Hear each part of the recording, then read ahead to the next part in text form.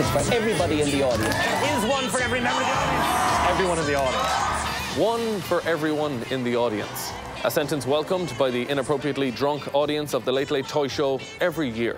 Tickets for the event are about as rare as this bag of hen's teeth, which is empty due to rarity. I investigate the seedy underworld of the toy show ticket trade. Anyone buying or selling tickets? This is Owen, an RTÉ ticket tout. Mass and Sunday tickets. George Hook tickets. Just come and stand and look at George Hook tickets. I offered him a quantity of tobacco to establish a sense of trust. So a common phrase by drug dealers is never to get high on your own supply. Do you ever go to any of the RTÉ shows yourself? I was at the Claire Bird show there 2 years ago. It was Claire Byrne. Claire Byrne, yeah. That was good fun. Really crazy, actually. Nice. Why was that? Well, it was a 2-day rollover and we're on a stag do. And I was just... Still get kind of nightmares about that night. You brought a stag night to the Claire Byrne show? Yeah, myself and a few boys from home, so... How many men are we talking about? No one was keeping count, but at the end of the night, there was 25 of us left. It just turned absolutely chock-a-block. We're up on stage. We had Claire Byrne on our shoulder, and we're just like going, "Well, Claire!" Disgraceful. TV audience tickets are meant to be free. However, on the street... Take, for example, Winning Streak. You're talking ticket prices from €300 to €500. The Darcy show... bag of Skittles. And the toy show? Ooh, you're talking biggest night of the year for us here. Imagine if Beyonce got through to the All-Ireland final. Double that. Owen refused to name his supplier. He's very secretive. He's not even on Facebook. The only thing he'd reveal is the last man to cross this kingpin, Pat Kenny. Kenny had that mental, right? He got 2 tickets on the show. Yeah. Kenny underwent more and more humiliation until finally an attempt on his life. Owen begged me to cease my investigation. Dangerous boys with their fingers in dangerous pies, so can you please stop that? Well, what's a dangerous pie?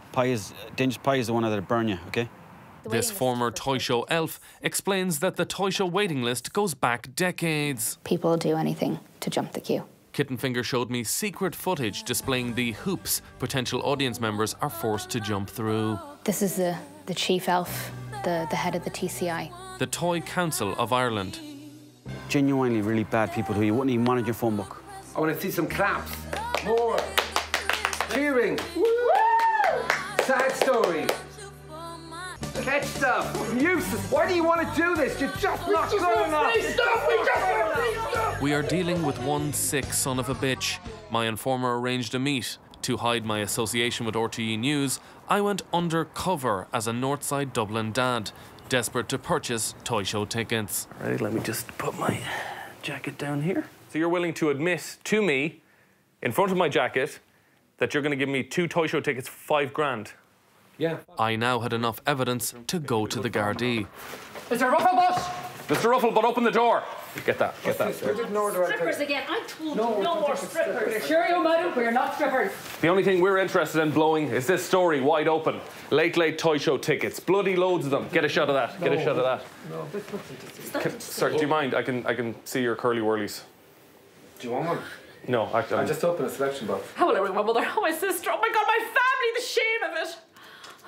Do you know if his wife knows? I'm bringing the minister. What minister? One of them. You can take me away and lock me up and use those tickets as evidence. Or there could be one for everyone in the audience. Well, in the room. Why don't we give one to everyone in the audience?